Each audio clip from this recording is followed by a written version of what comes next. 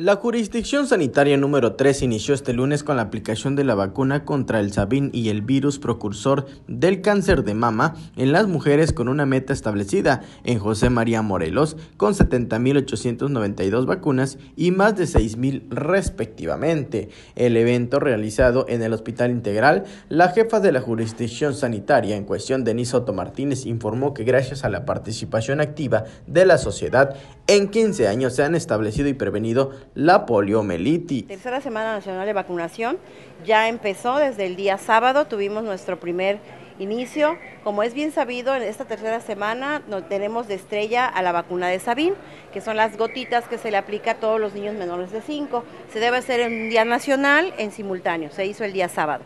El día de hoy se está haciendo la inauguración oficial por parte de lo que es la jurisdicción sanitaria número 3 y estatal.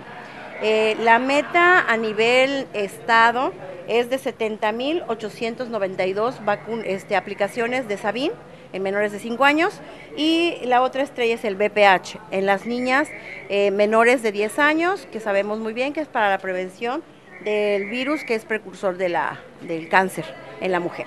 De eso tenemos 6.282 vacunas a nivel estado.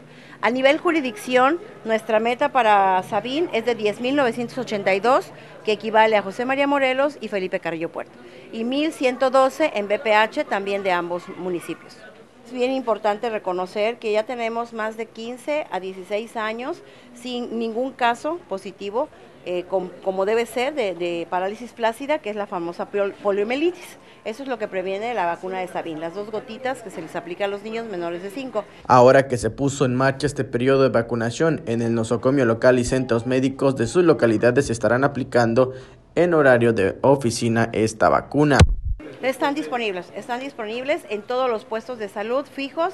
En este caso son los centros de salud de todas las comunidades, la unidad en la que estamos, que es el Hospital Integral, y en Carrillo Puerto igual, en las unidades de salud y en el hospital y en el área de vacunación que tenemos cerca de la jurisdicción. De la misma manera adelantó que estarán aplicando contra la influenza estacional, de modo que la prevención sea una tarea de todos con un solo fin, el alcanzar grandes resultados.